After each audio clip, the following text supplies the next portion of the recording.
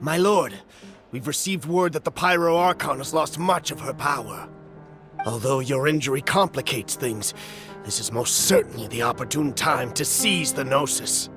Victory and defeat are rules, not outcomes. I have never taken advantage of an opponent in a time of weakness, and I don't intend to start now. As for you, I must confess, I did not expect that little trick of yours to save the day.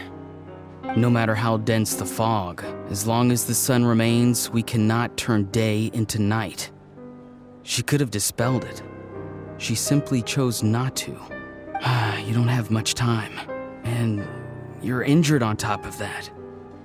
What do you plan to do next? I'm beginning to see just how useful you may turn out to be. You heard something from here, didn't you?